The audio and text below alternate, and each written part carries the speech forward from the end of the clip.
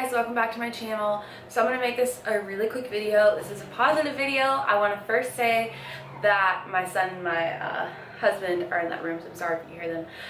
I got a lot of hate on my last Eugenia Cooney video, and I understand where people were coming from, but that wasn't my intention. I don't feel like I should have to take down the video or really explain myself too much, but I do apologize if it triggered anyone or upset anyone, because that was not my goal. I myself have suffered from an eating disorder in the past, and I don't think you really ever move on from that completely.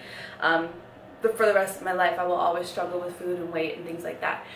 But for me, when I saw myself in those Photoshop pictures, it made me realize how much better it is to just be healthy, and that maybe I'm not as skinny as I would like to be on some days, but I'm healthy, and that's so important, especially to look healthy. Like, I have a baby and he's gonna be older one day, and I don't want him to see pictures of me where I look sick. I don't want to look sick. That was never my goal. Even in the worst parts of my eating disorder, my goal was never that. That was never a thinspo to me. That was always inspiration not to keep going down that road. But that's me. So I'm sorry if you're not that way and I upset you. That wasn't my goal. But that's not what this video is about. I'm here to just say that Eugenia tweeted an hour ago. And usually I don't get on Twitter, but for some reason I had this like urge to go check it out. And she says, "Hi guys, I appreciate the concern. I'm taking a break from social media and voluntarily working on this with my doctor privately. Please respect that." And I saw someone who knows her personally say that when it comes to her, people bringing up her disorder really makes her upset. It sends her into like a fit of depression, and it's just not good for her, and that's why people kind of just keep their mouth shut and just let her do her thing. But obviously it's at a point where people just can't keep their mouth shuts anymore. And so for her to just voluntarily be seeking, and like obviously she didn't say for what it was, is it a health problem, is it anorexia, what is it, but she is getting help now. And I honestly think that the reason why she's getting help at this point is because of the fact that everyone is going crazy about this. Everyone is telling her that there is a problem. Everyone is making videos about her.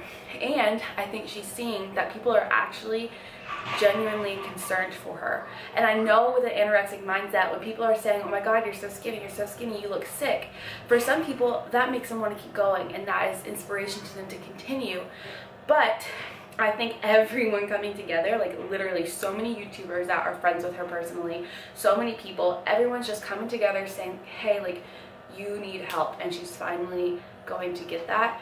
And so I pray for her, and I hope it gets better for her. And if you're someone who's not in the spotlight and you're struggling too, I know it sucks, I know it's hard, but there's so many programs that you can get free help. You don't have to be rich to get help. You don't have to be rich to get better.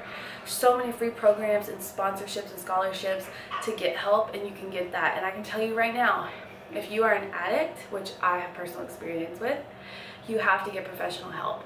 If you are anorexic, you have to get professional help. You have to, in order to completely heal yourself. I don't care what anyone says. I know people can heal themselves at home for the most part, but you will never have the tools to really continue on and not relapse, and not make the same mistakes. And you might still relapse, but you need professional help, and especially her, especially Eugenia, the position that she's in at this point. She can't do this on her own. And it's just awesome that people did make all these videos, and I know people are getting mad at people like, "Why are you posting this? Why are you sharing this with the world?" It worked.